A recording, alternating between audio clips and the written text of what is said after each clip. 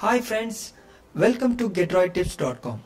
In this video, I will be showing you how to install stock firmware, that is Samsung Galaxy firmware, on any Galaxy devices. I am using Galaxy Note 9 for this guide. The procedure are same for every devices from Samsung. So you can use the same guide, the same procedure for any Samsung devices. All you have to do is, first of all, you need to enable the USB debugging on your device.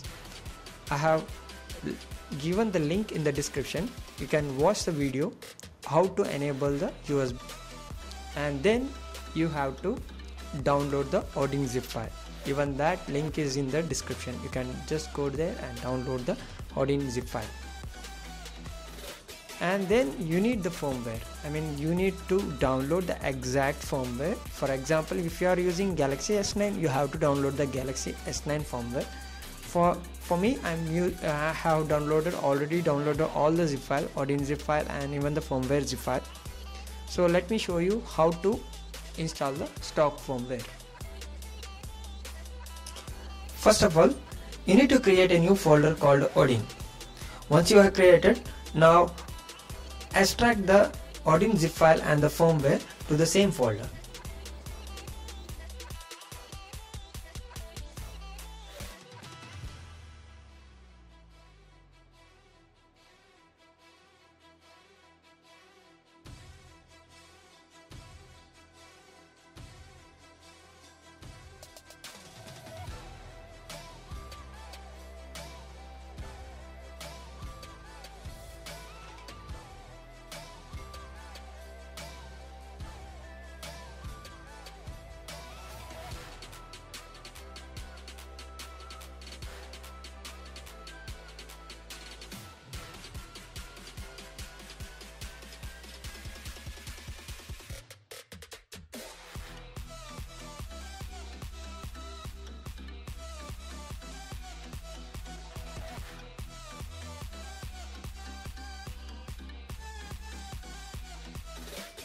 Now, turn off your device completely.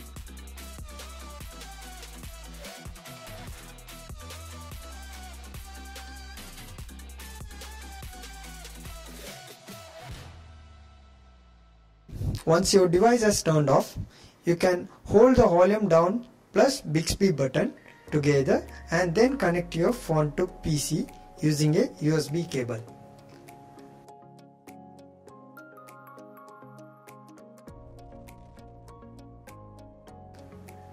Your device will boot into download mode.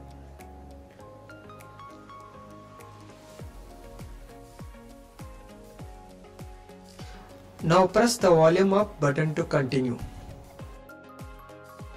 You will see a pop-up like COM ID in a blue background. That means your phone has been connected properly. Now in the ODIN application, you need to load the appropriate file. For AP, you need to select the AP file, and for bootloader, that is BL, you need to select the BL file, that is bootloader file, and for CP, you need to select the CP file, and for the CSC and the user data, you need to select the appropriate file.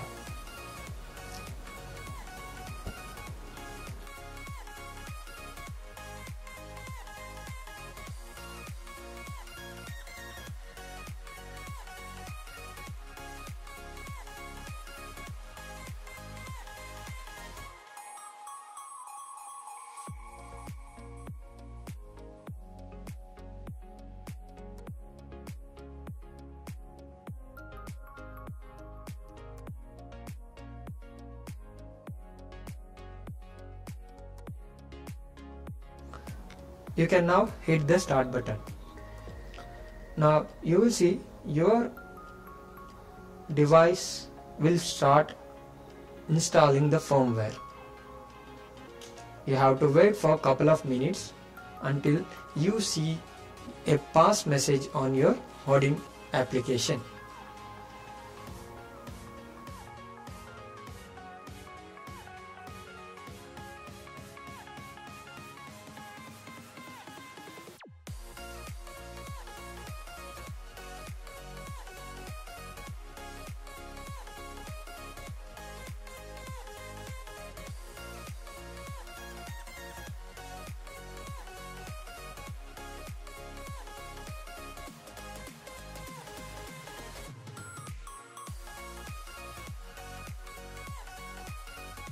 Once you see the pass message, your device will reboot into the new firmware on your phone. Thanks for watching. We will come back with new series of guide. Till then, goodbye.